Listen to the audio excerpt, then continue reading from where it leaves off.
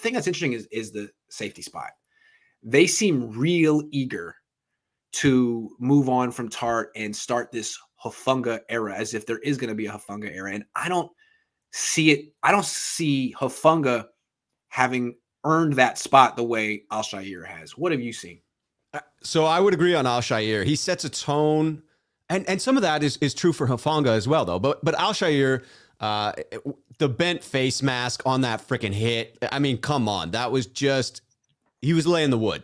It was a tone-setting type of performance by him, and that seems to be something he's able to do on a consistent basis. And I do believe this defense needs someone like that. They need tone setters. They need aggravated energy out there, because at times they play flat, and it's just not the defense that we're used to seeing coming off of 2019 and 2020. So yeah, I think he has earned his spot. The Talanoa Hufanga is an interesting one to me, because from an outside observer's perspective, I'm consistently seeing him around the ball. Yeah. I've seen him out of position on several occasions as well. He runs around a lot. Yeah.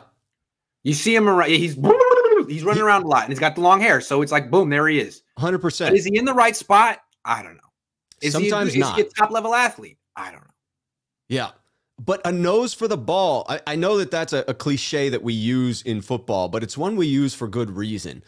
People with great football instincts can overcome physical deficiencies. I mean, look at Jerry frickin' Rice, for goodness sake, right? Jerry Rice is not the most physically gifted wide receiver, and yet he's the greatest receiver of all time, because he worked at it, he had the instincts, he had what it took to become the greatest. And sometimes it doesn't show up in the measurables, but it shows up on the field. He never got tackled from behind, even though he wasn't the fastest wide receiver. True. No, Jerry Rice was great. Let's talk about Hufanga. The thing with him, I'm not writing him off.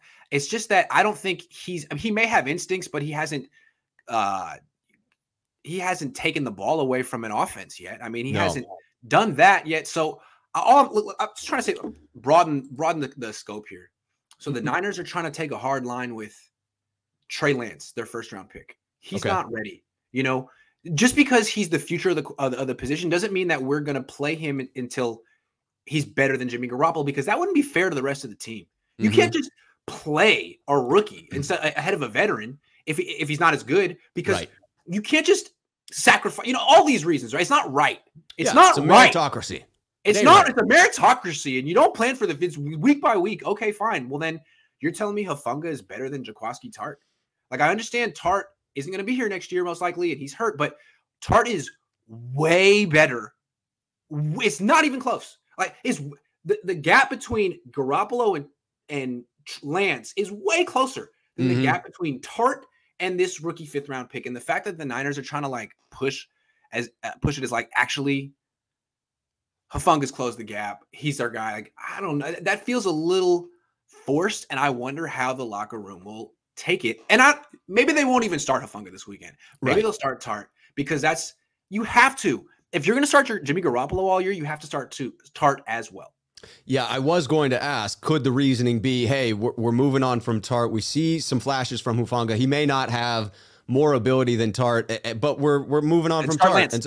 But then, that logic doesn't apply, because the same is absolutely true of Jimmy Garoppolo. And so that can't be. Maybe they're attempting to send a message. I would say that I love Jaquiski Tartt and what he brings to the game. I love the communication between he and Jimmy Ward, the fact that they can say things without saying them, right? I mean, they've been together since high school, so they know what each one is doing, and that adds a lot of quality communication to a veteran safety group. But they could be trying to send a message. I haven't seen from Tartt this year, when he's played, quite as much as I saw from him in years past. Well, look, I was never a big Tartt guy either, but I've grown to appreciate his game. And it's not really, he doesn't make big plays, right? Neither does Ward until this week, but it's the absence of big plays from the offense.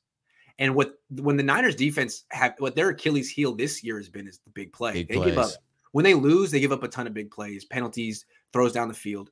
And Tartt, usually when Tartt and Ward are on the field together, they don't give up those plays. Now, both of those guys missed the game against the Cardinals, and Colt McCoy looked like Tom Brady. So, and Hufanga was one of the ones who gave up some He got that long catch to Christian Kirk, I think. Anyway, curious to see. I bet you Tartt starts.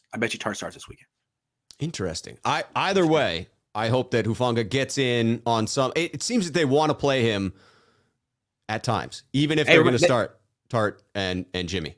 This is the same coaching staff and front office organization that wanted Adrian Colbert at free safety over Jimmy Ward for quite a while. So I don't really understand John Lynch's ability to assess the safeties he has, but I'm telling you, if you think Lance hasn't supplanted the vet starter yet, then Hufanga really hasn't.